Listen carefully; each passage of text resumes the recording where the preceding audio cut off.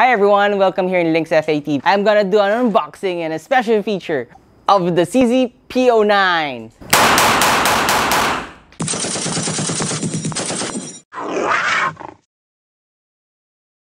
So ito, as you can see, is another CZ model. Maraming naghahanap nito dito sa Philippines.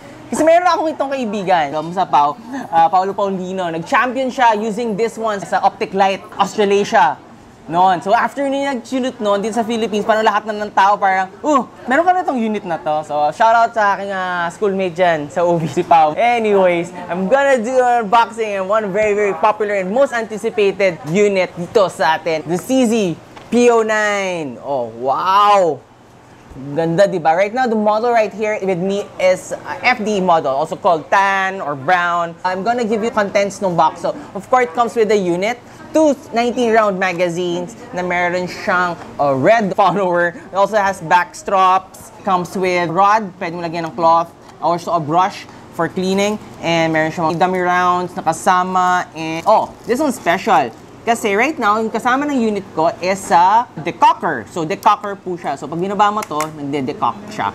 So, meron din siyang kasamang safety. Pwede mo rin siyang, mga clients natin, mga gustong bumili nito, just message me, especially sa mga in-airport to airport na, I can install this one for free. Kung gusto mo safety rather than decockers. Comes with manuals. This unit also is, kung hindi niya itanong, is one of our good clients of mine. PBA MVP, JJ Helterbrand. Hey, JJ, pa-demo ng gun mo. So, this right now, again, it's an FDE model na design. So, this is full size. Not just full size, it's really full size. This is one of the pinaka-largest or pinaka-mahabang unit sa store namin. Almost the same size siya ng Shadow, as you can see. Kaya may mga nagcha-champion paggamit yan eh. Of course, what's nice also about this unit is sobrang gang niya. This is the P-09, full-size version ng PO series ng CZ. Meron to mid-size. Ang mid-size niya is the P-07. The black version, ito. Meron din akong available na black neto. Black color neto. Mostly same as this one. But the star of the show, of course, the P-09. Ang maganda dito sa P-09 is yung kanyang stability.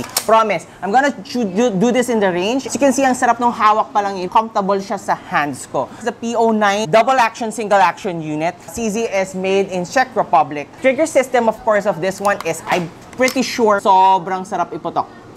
Perfect siya. Kasi mga ibang clients, they don't like yung mga safe action units like P-10Cs or yung mga Glocks. Napapa-champion siya sa mga world-class competitions. So, you won't go wrong if you want to get this and bring this to the range. Sigurado tatama ka dun sa target mo.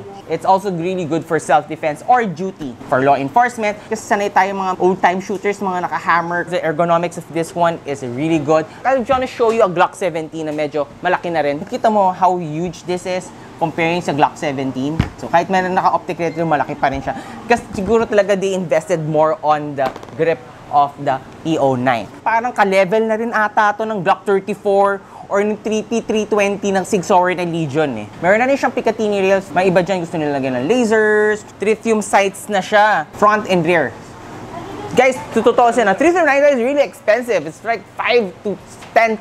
Mahal ang tritium night size, guys. Naka-decocker setting siya ngayon. I can change it in the store for you. Schedule lang natin. This is the mag release. Medyo malaki na rin yung mag release niya. Really nice. Yung kanyang slice up is quite big. Ayan o. Ang laki o.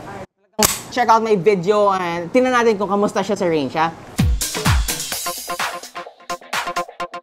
Ayan, try natin kung ano performance ng P-09 sa range. I'm really sure sobrang ganda net. So let's check out kung accurate naman siya.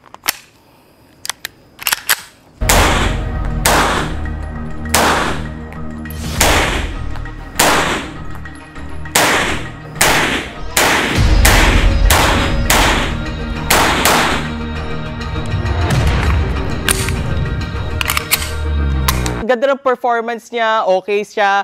Ang ganda ng stability niya. Ang sarap-sarap niya dalhin niya iputok. Ang gaang, accurate. Sobrang enjoy ako dito sa gun na to. Let's get back to my review. Oh, yan. See, I told you, it's sobrang awesome unit. It's really one of my favorite guns. Stability-wise, you won't go wrong. It's also good for carry kasi hindi siya gaya ng mga Shadow 2s or mga Shadows na medyo mabigat na. You won't be comfortable carrying those guns kahit sa bag sobrang bigat na siya. Overall length is around 208 millimeters. Barrel length is around 115 millimeters. Height is around 148 millimeters.